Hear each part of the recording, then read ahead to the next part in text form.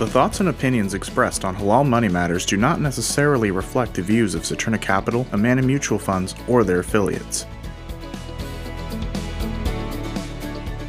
Welcome to Halal Money Matters, brought to you by Saturna Captial. I'm Muneem Salam. And my co-host, Scott Sinclair, is actually on vacation, so I thought I'd do this episode on my own. We have with us Haitham Al-Sayed. So Haitham has been with Saturna Captial for 6 years. I initially started off in the community sales group. I used to go around the country and talk to different Muslim communities and talk to clients, the managed shareholders, those type of things. And then recently has joined the investment advisory services group and is running wealth management for Saturna Captial.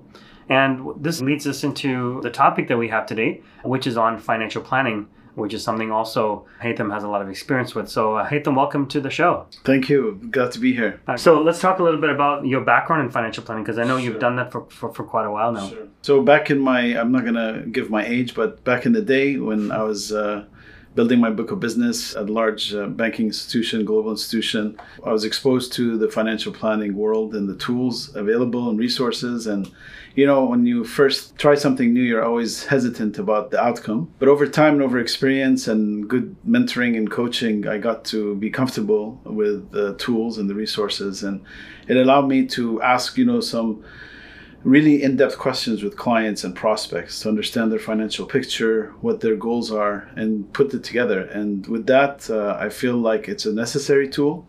A lot of people think they don't need it because it's only for the rich or high net worth, but in fact, we all need it, and it's never too late. So it's a great thing to have and be able to take advantage of. So let's talk a little about need, because you asked my parents or my grandparents, say, did you have a financial plan? They said, yes, of my kids. Right? Yes. My kids were the ones who were going to be paying for my retirement, or they had land and that's all they needed. Why do you think it's important, specifically in the Muslim community, for financial plans? You mentioned about parents leaning on their kids. It's called the sandwich generation, where they have to take care of their parents, but also take care of their kids. There's a quote, I'm trying to remember, if you plan to fail, you fail to plan. And nobody plans to fail. They fail to plan. Correct. And so it's important to kind of do your homework. And as you do your homework and you understand the material, you have a better sense. It's never going to be exact. It's never going to be perfect. But without a plan, you're just kind of going at it like, inshallah. But there are things that we could take advantage of just to have a good picture. It's a high level, 40,000 level view, as I call it, of what the future might look like and what we can do now to make things a little bit more comfortable later. And there's conversations that you're going to have with family about what's going to happen and the what ifs. And these are difficult conversations. They're uncomfortable conversations, but it's to make things comfortable later. On any situation. So for example, it doesn't have to be your retirement. It could be education planning.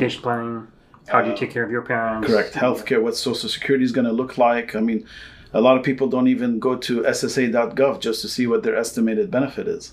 Yeah, I'll be honest, I've never been there either. Yeah. So highly suggest doing that. There's strategies with how you take out Social Security when you retire. Mm-hmm. Mm-hmm. Good. That kind of sets up the idea of maybe why it's important. But I'm sure there's a lot of work involved in creating the plan. On my side, if I'm doing the plan, because I might not have all my finances all detailed out everywhere in one specific spreadsheet, sure, that type of thing. Sure. So what does it take? Well, it takes data, and good data, because the better data input, the better output someone can provide. Working with an advisor or professional certified financial planner is going to give you that confidence and credibility that the person has put their time to pass an extensive test and examination, but also understands the material. Because there's different parts of the financial plan. It's not like retirement, like you mentioned. There's retirement, there's education, there's healthcare, there's Social Security. I mean, you could focus more on the Islamic wills, trust, asset protection. So it encompasses the whole gamut. And it takes time in the front to do it right the first time, to gather all this information, to have these conversations. But once it's in the system, once it's in a plan, then all it needs is updates, either annually or life changes events. It's all in the system, and we just look at, this changed, so what's going to happen? Are we on track or not? But you can do it online too, right? There is plenty of tools. They're kind of in silos. You'll have like a retirement calculator. You might have like a will, but you just have to understand the background of these and how they're composed, because not everything out there is, accurate or sourced correctly. So it's good to have kind of like when you go to a doctor, get a second opinion. They do ask you things that are so far in the future that sometimes you're like, I have no idea For example, I'm so young now in my 20s right now, and I'm thinking about saying I'm going to retire at 60. Well, are you going to need a new car then? I don't know if I'm going to need a new car. I don't even know if I'll be alive 40 years from now. So how do you think about these issues? I tell clients, what is your lifestyle you're accustomed to right now? And with inflation, and today's dollar is not the same as tomorrow's dollar. It's the same gallon of gas, but it's just going to cost you more in 20 years, right? So we work the numbers backwards. And that's what the planning tool allows, is to look at the numbers backwards and say, okay, if we want to maintain this lifestyle, what do we need to have now? What we're saving, what we're putting in, to be able to be at least close, right?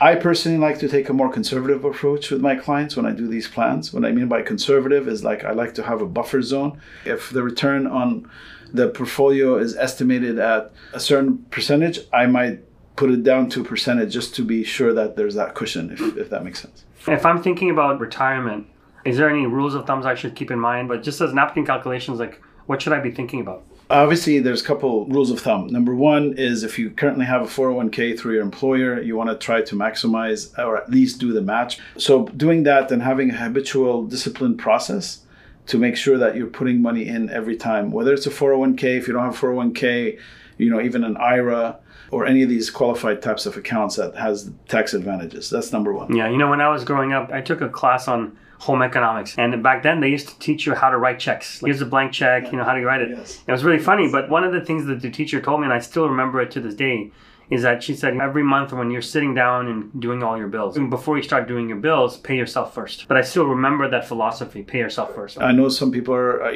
living paycheck to paycheck. Some people are, mashallah, blessed and what have you. But everybody can do something. When you say, I'm going to contribute, 3% of my salary, try next month to do 5%. Is that going to affect your life that much?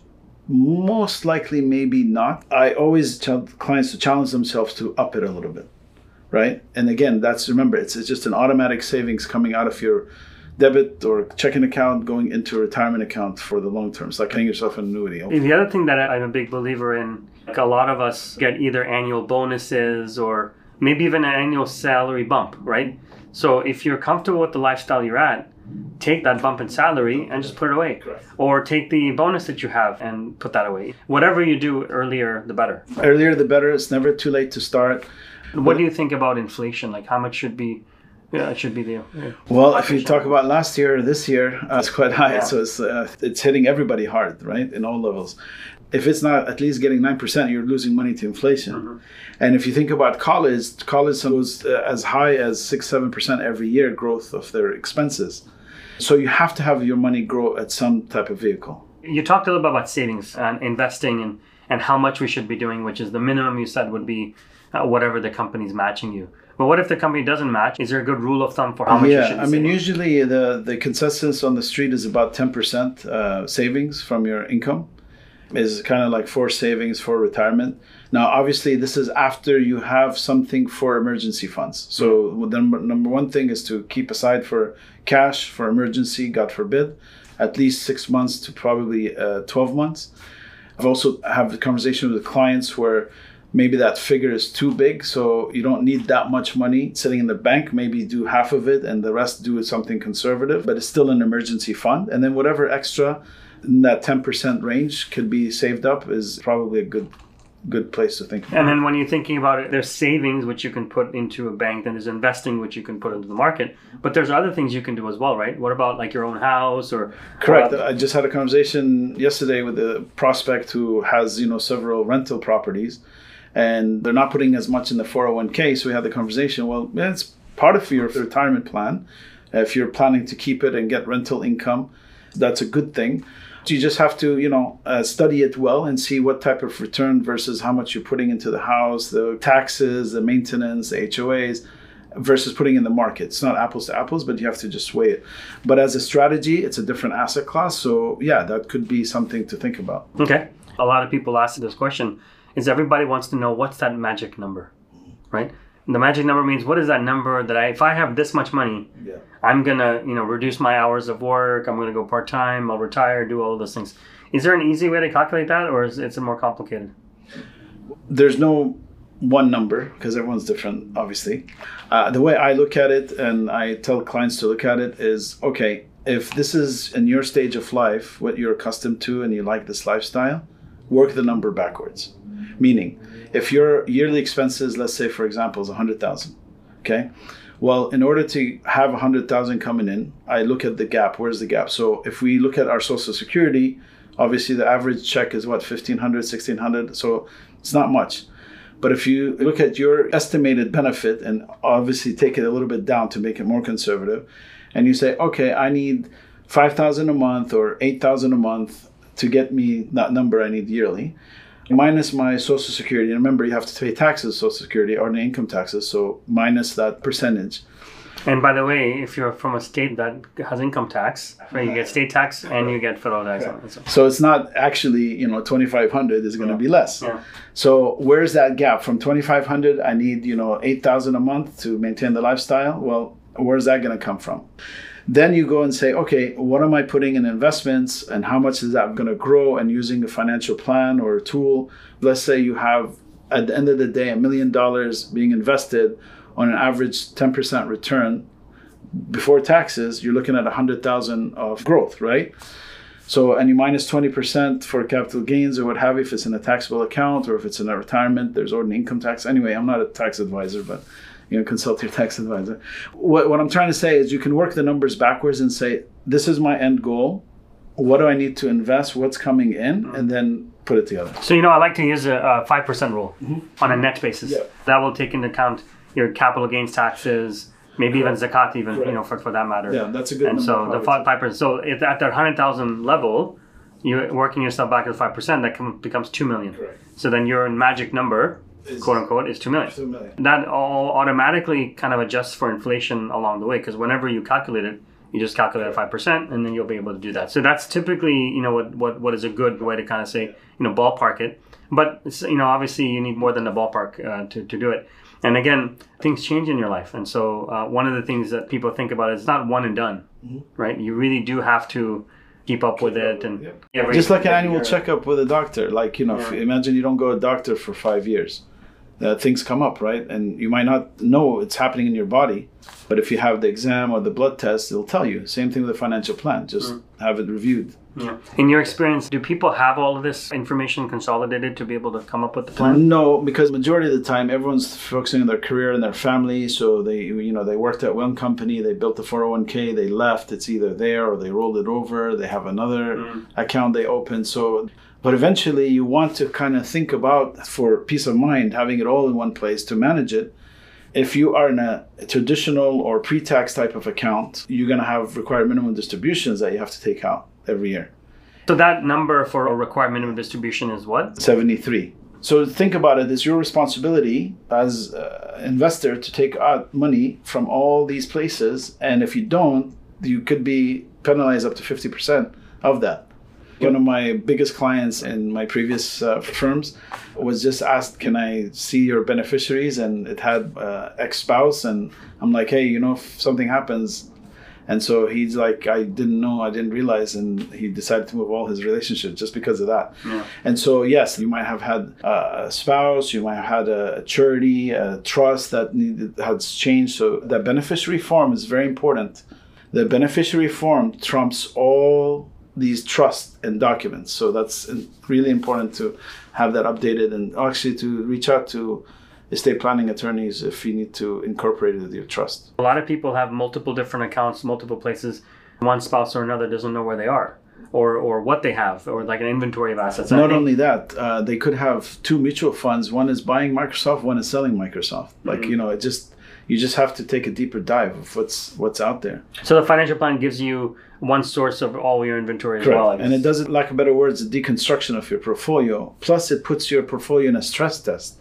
So what it does a Monte Carlo simulation, which means it runs it through 1,000 trials of up markets, down markets, high interest rates, low interest rates, geopolitical, everything, and says, what is the probability of this portfolio surviving these type of conditions? And I've done this for so many years and so many different high net worth client levels and people just starting out.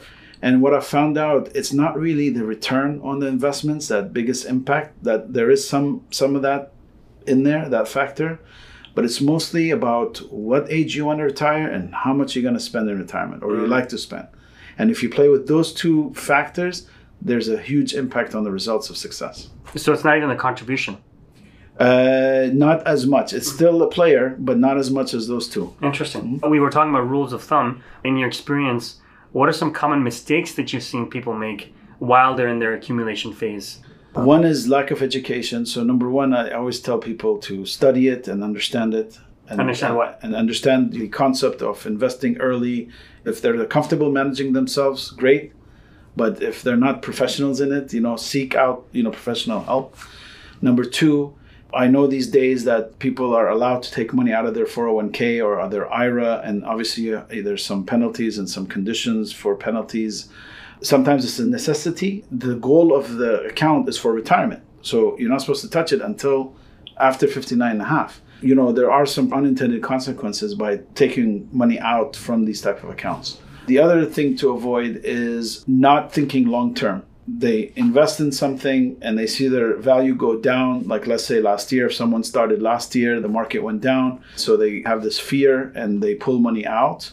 And then when the market goes back up, they want to go back in. And so they sold low, bought high. And retirement should be a long-term investment specifically. Any investment should be long-term. And that's how they should keep that mindset. When you're younger and you're saving or investing for anything, you tend to be much more aggressive with it, right? You're going to buy the thing that your best friend told you about, whether it be a meme stock or something along those lines. They aren't the right decisions to make. And partly is because you're young and you want to be risky. And part of it is because the money is very small to be able to mess with. But at the same time, as you're getting closer to retirement, people start making the mistake of, again, micromanaging.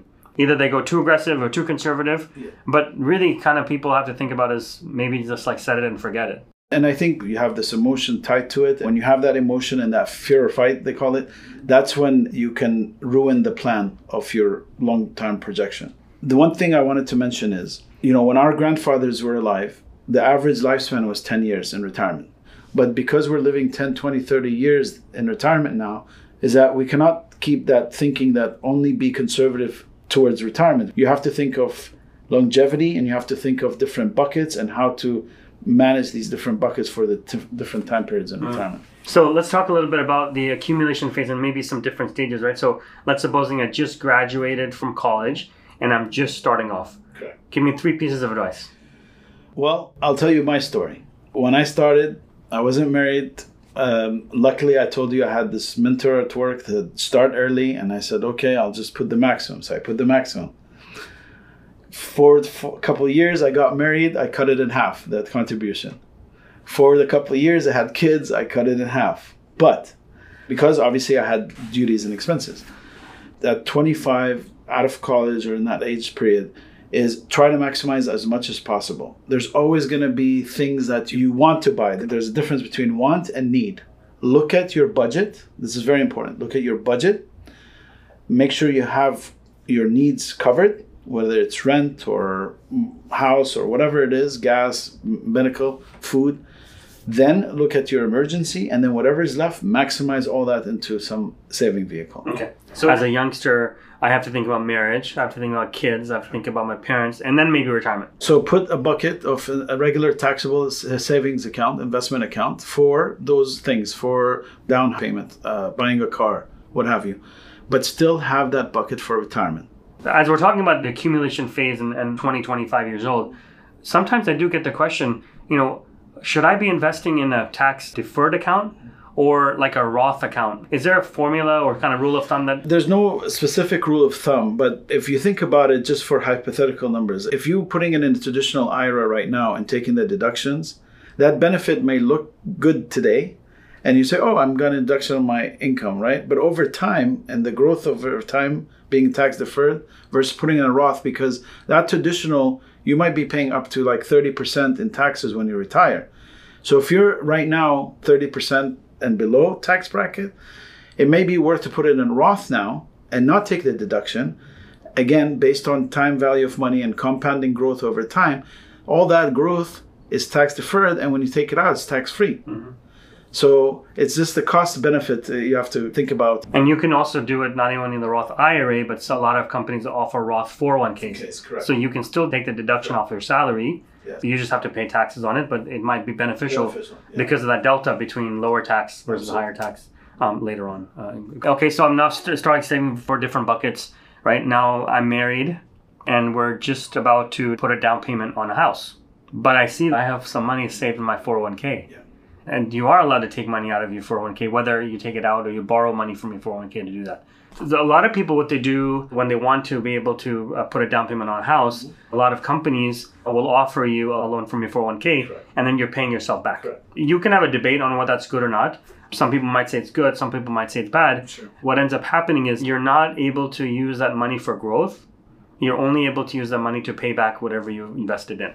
So I think unless you're living in a very expensive area, you're probably better off trying to save separately for your housing and that type of thing, rather than borrowing it or taking it out of your 401k. Would you agree with that? Yeah, and remember, the goal of the account 401k is for retirement.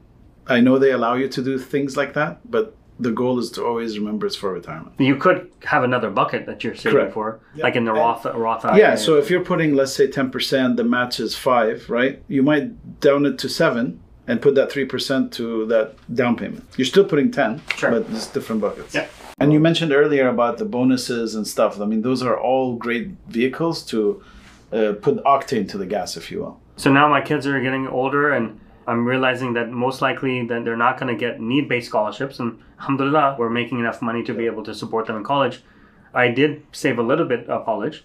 And again, I get this temptation. Now my 401k balance is even bigger than it was when I was 25 and getting married. What about college? Do you think it's a good idea to take money out of your 401k to pay for college? No, again, going to the definition and the goal of the 401k, you have to tie the goal to the account. I mean, I can say, okay, is it right that I have this liquid checking account in the bank? It's for emergency fund, let's say. I'm just going to go use it to buy a nice TV because the Super Bowl's coming. It's tempting, right? You see the money, you're like, hey, like, let's do it. Now you're getting closer to like the idea that when you turn about 55 or so, 50 to 55, most likely for an average person, their kids have now graduated from college. They are now earning themselves. So you have a lot more discretionary income, right? So, I mean, that is an opportunity for you to really bulk up your investing for retirement, those type of things as well. Sure, because the rule of thumb is about that you're going to need 70 to 80% of your current income in retirement. Why? Because hopefully the houses are paid, kids are done with school. Do I need to be making adjustments to my investments as far as asset allocation, those type of things? It's always good to have it reviewed, but not necessarily, because the plan is to stick to the plan for the long term. So if this bucket of money was to get you through retirement, at the last 10 years of retirement, then you should stick to it and not shift it too much. Okay. But now I'm about to retire. One of the questions that I always get is, at what age should I take my Social Security? So you don't have to answer specifically, but what are some general rules of that I should be thinking about? It's a funny, interesting concept when I talk to clients about this, because the full retirement age is 67, but you could delay your Social Security up to age 70. On rough estimate, that's about a 10,000 difference in estimated benefit per year per couple each, right? It really depends on your circumstances, situation. If Allah has blessed you and you have the means, then maybe there is a strategy to delay it. But if you are in need of it, then taking it at full retirement age, or maybe even before full retirement age, to cover expenses and needs, then that's something you'd want to think about as well. The second thing to consider would be your asset allocation at the point of retirement. Like you're just maybe a year or 6 months away. Correct. Should I be making any adjustments? It definitely should be reviewed, not necessarily major adjustments. There might be some fine tuning, because you have a core allocation for the goal. Then there might be some tactical allocation that you have to shift a little bit here and there, just because things have changed in your life or income or what have you, or expenses. And one of the things that a lot of people miss in expenses during retirement, they don't think about, is healthcare costs. So there's Medicare, all that stuff, but there's still costs for that. That's one of the biggest costs, is healthcare. Hopefully we never need it or use it.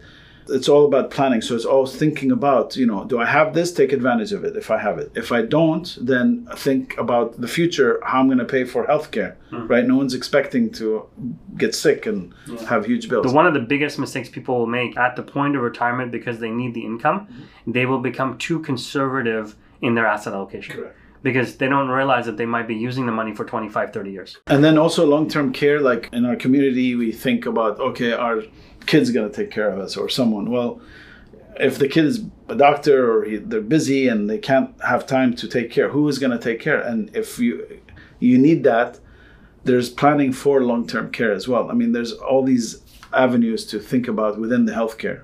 One of the things I think about for long-term care and relying on my kids is that for a lot of us that are older, not me, of course, yes. but a lot of us that are older, we left our parents in our home countries and we came here. Correct. Who's taking care of them? We're not. So why are we expecting our kids to take care of us when we couldn't even take care of our own parents? Maybe they will, but if they don't get upset because you didn't do it for your parents. That type of thing is really important to kind of think about also. Okay, so now I was early in making a financial plan. So I have all of these vehicles that I've saved or invested in, whether it be my Roth or IRA, for my spouse, I have 401k, all of these different things. So now that I'm in retirement, is there a rule of thumb that talks about like where I should draw from first? Yeah. When you start retirement, technically your income drops and so your tax bracket drops, right? So the rule of thumb is you start taking from your taxable accounts, your brokerage accounts, your investment accounts, because when you sell, you're going to have a lower capital gains on it. Second, you take it from your tax deferred or pre-tax. Those are your traditional IRAs, traditional 401k contributions. Again, when you take money out, because you got a deduction when you put it in, it grew tax deferred. Now you have to pay ordinary income taxes on it, but it'll be at a lower bracket depending on how much you take out. The last bucket you want to use is your tax-free, so your Roth contributions or your Roth IRA, Roth 401k. Having said that, there are also strategies. I've talked to clients where they really don't need the income from their IRAs or the money in the IRAs, and their goal is to give it to their kids or to charities. Mm-hmm. And there's a window early in stages of retirement typically where you could actually convert some of this balances depending on how much, and you don't have to do it all at once because remember you have to pay conversion tax. And instead of doing it one lump sum, you can break it down 5-6 years depending on that window, and again consult CPA tax advisor. But instead of, let's say there's $300,000 you want to give from the traditional IRA. Well, if you keep it in traditional IRA, the beneficiaries, whether it's kids or charity's not going to pay taxes, but the kids are going to have not the $300,000, they're going to have $300,000 minus taxes. So it's going to be, let's say $250,000. Versus if you take the $300,000, pay the taxes on it now, and you're going to have a lower tax bracket on the conversion. It will grow over time. At least they're going to have more, and it's going to be tax-free. And there's no RMD or requirement of distribution on the Roth. So you can on the Roth, there is not. Correct. Yes. Once you've converted it, it can last longer for you as well. Now, you've gone into the retirement phase and you're doing that. We talked about this idea of RMD, requirement minimum distribution. But some people, they work past the 70s or 72 or 73. Do you still have to take money out even though you're working and that type of thing? Yeah. If you have any traditional or pre-tax type of account, you are required to take out. It's a formula. There's a federal rate that's calculated. Most institutions will calculate it for you and let you know what that RMD is and amount. And that has to be taken out. Now, you have a choice, obviously, that if you don't need it, you can do a couple of things. You can gift it, charity, you can reinvest it for future needs. I mean, there's a lot of things you can do with that. Yeah. One thing you reminded me of as far as taking money out and the taxes is concerned, people tell me how much their balance in their 401k or their IRAs. I always tell them to minus that by 30% because that's the tax. That's always something to keep in the back of your mind is that what you see is not what you have. Correct. It's always a little bit less than that probably. In the early stages, for the younger folks, I'm going to pay 30% taxes on any traditional later in life. Well, if you're below 30% tax bracket now, it's probably better not to take the deduction if you would do it in a traditional IRA or 401k. All right. Thank you very much for your time. But is there any final thoughts you want to leave us with as we're closing? Yeah. I mean, even doing this interview and having done this for so many clients, it's always like, well, what did I miss in my plan? Like always, there's something like, did I capture everything? And you have to really make it a priority. Just like you have your doctor, you have your mechanic, you should have an investment professional as your center of influence and guidance and mentor to help you through this. It's a lot. Thank you so much for your time. Alhamdulillah. Thank you. All right, take care. Please consider an investment's objectives, risks, charges, and expenses carefully before investing. To obtain this and other important information about the Amana funds in a current prospectus or summary prospectus, please visit amanafunds.com or call toll-free 1-800-728-8762. Please read the prospectus or summary prospectus carefully before investing. The Amana funds are distributed by Saturna Brokerage Services, member FINRA and SIPC, and a wholly owned subsidiary of Saturna Capital, the investment advisor to the Amana funds. Investing involves risk, including the risk that you could lose money. The Amana funds restrict investments to those companies consistent with Islamic and sustainable principles, which limits opportunities and may affect performance. This material is for general information only and is not a research report or commentary on any investment products offered by Saturna Capital. This material should not be construed as an offer to sell or the solicitation of an offer to buy any security in any jurisdiction where such an offer or solicitation would be illegal. We do not provide tax, accounting, or legal advice to our clients, and all investors are advised to consult with their tax, accounting, or legal advisors regarding any potential investment. Investors should not assume that investments in the securities and/or sectors described were or will be profitable. This podcast is prepared based on information Saturna Capital deems reliable. However, Saturna Capital does not warrant the accuracy or completeness of the information. Investors should consult with a financial advisor prior to making an investment decision. The views and information discussed in this commentary are at a specific point in time, are subject to change, and may not reflect the views of the firm as a whole. All material presented in this publication, unless specifically indicated otherwise, is under copyright to Saturna. No part of this publication may be altered in any way, copied, or distributed without the prior express written permission of Saturna Capital.